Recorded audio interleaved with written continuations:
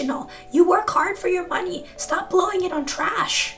Hey there, my handsome and pretty little Cobras, and welcome back to the Cobra's nest for those of you who are new. My name is Mignon Cobra and I make minimalism videos. So today I got 7 things that I want to talk about that are minimalism New Year's goals or things that you can implement to help your new year be banging and leaving behind all that clutter and baggage in 2023. So without further ado, let's just get into the video. Let's get it. Let's go. Boo. Okay, so I'm gonna address 2 things. Yes, one, my voice is completely messed up. I'm recovering from a cold. Second, I tried growing out my natural brows. I have very thick brows for my old subbies when I used to have brows and I didn't used to overpluck them. I tried going back to that. I thought it would make me look more youthful. I don't look youthful at all. It doesn't really look good. I don't know, maybe it's just me. Comment down below what you guys prefer. Do you prefer my natural brow or should I make it like a bit more plucked and thin? It's up to you guys, whatever you guys prefer. Like, it makes no difference to me. You guys have to look at my face. Okay, so let's go into number 1. Experiences over stuff. This is a really big one. I definitely got swept up in the material accumulation in 2023. 2023 was my year of abundance, but I think moving forward, especially now that we have been leaving the pandemic behind, we can definitely stop. I'm not saying completely, but we can move away from the material accumulation. I know we were stuck in our rooms for a really long time, but we finally have the freedom to go out and hang out with our friends and live our best life. So I think that we don't have to place as much importance on accumulating material possessions. We can definitely focus on having a lot more experiences. That could be riding your bike, going to the museum, going to the movies. It doesn't have to involve money. It could literally just be reading your favorite book. It can be anything that doesn't involve accumulating more stuff. Okay, number 2, speaking of stuff, no more clutter. We're leaving clutter behind in 2023. We're moving into the new year clutter free. We're gonna finally get rid of those things that were your maybe piles, the things that you said, well, like, honestly, I might come back to it. If it's been months, if it's been years, be truly honest with yourself. I think you can let go of some of those things, especially because my demographic is a lot older. You guys have heard of the 20 rule. Like, if it takes $20 to replace it or 20 minutes to replace it and you're not using it, you can let it go. Obviously, there's some aspects of minimalism that are very elitist, like getting rid of stuff and replenishing it, and that might not be financially feasible for everyone. I fully recognize that, but within the realm of reason, you don't need as much clutter as you think you do. Like, let's be real, that clutter doesn't make you feel good. I know firsthand, I didn't feel good in all my clutter. When I started shopping like crazy, at first I was loving the abundance. As the months went by though, the clutter kind of started to irk me, and I was like, as somebody who used to be an extreme minimalist, this much amount of stuff didn't make me feel good. So I think one of the things we can do in 2024 is definitely reduce the clutter. Okay, number 3. Long wish lists. I think this one is really important. I'm a big proponent for wish lists. I think they help with intentional shopping. I'm not a big believer in impulse purchases. I sleep on purchases for a couple months, but I think long wish lists need to go.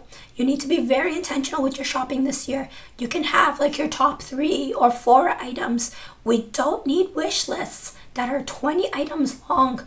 We don't need wish lists that involve multiple shoes, multiple bags, multiple makeup products. Not one of those one things is going to fix your life in the way that you think that it will.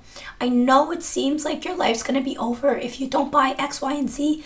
I know, because I have that relationship with shopping. I legit feel like I'm going to die. I'll be human and expose myself. I completely know the feeling, but I think that we don't need these long wish lists. Keep it short, keep it sweet. Be intentional. You work hard for your money. Stop blowing it on trash. Okay, number 4, we're gonna unfollow people. Okay, it's January or February. It's whenever this video goes up. Go through your list and unfollow people who are not serving you. It's not that you hate them. It's not that they're bad people and you don't want to see them. It's not that. This is about you right now and about your mental health and your well-being. If someone is not serving you, that's okay. You can unfollow them. You can always come back to them at a later time. But you know who I'm talking about. Those people, when you see their stuff, it either triggers jealousy, triggers resentment, triggers hate, triggers negative emotions. We don't need that in 2024. So go through your Instagram, go through your YouTube, go through your TikTok, unfollow people who right now are not serving your life. you can always come back to them later. Okay, number 5, a clean closet. This is so key and so important. I never used to believe in how important closets were because I kind of lived out of a luggage. So like, I didn't really understand. But truth be told, a clean closet, it's a reflection of your mental state, your mental well-being. If you're not feeling 100%, I'm pretty sure it's because your closet's not looking good.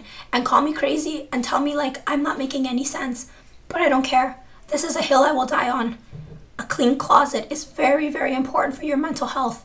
Whatever stuff you throw in there thinking I'm gonna come back to it and wear it later, it's shoved in your closet, is not going to make you want to wear it more. Your closet needs to breathe. Your closet needs to stop being stuffed to the brim with who knows what. Give your closet a good out clean. I'm not saying you gotta chuck and get rid of everything in there. We just need to clean the closet out. Okay, number 6, speaking of closets, a capsule wardrobe. I think in 2024, we need to make a capsule wardrobe a thing again.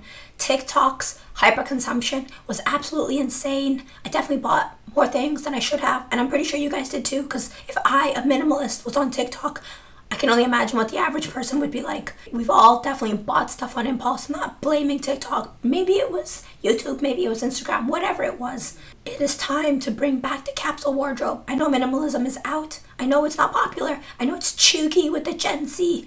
But seriously, a capsule wardrobe is really important.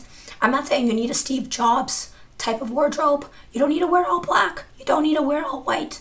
But something that is curated, something that makes you feel good, something that lets you know that your closet is there to support you. And when you open it, you feel joy when you put on your pieces. It doesn't have to be an extreme closet either.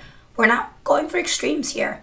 But I think a capsule wardrobe would definitely be right on point as something to work towards this year. Okay, and number 7, health over material possessions.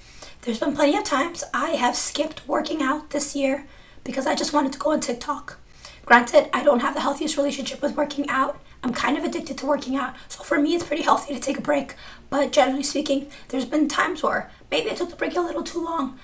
I think we can stop scrolling so much on Instagram and on TikTok, and we need to put a little bit more time to our health. Our health is really important. Your body is the only house you'll ever live in. You may change houses, but you can never change bodies. It is really important to take care of your health. It's very important to take care of your body. So I think that in 2024, let's make our health and our body a priority this year. If we have to cut from other things so that maybe you work less but you take care of your health, or you just make sure you need to do what you need to do to take care of your health or put more money towards it, I think that that's always a good investment because your health is everything. Health is wealth. If you've ever been sick, as I am right now, what I wouldn't give maybe $100 or $20 just to have my voice back for this video. Health is wealth, so let's not sleep on that this year.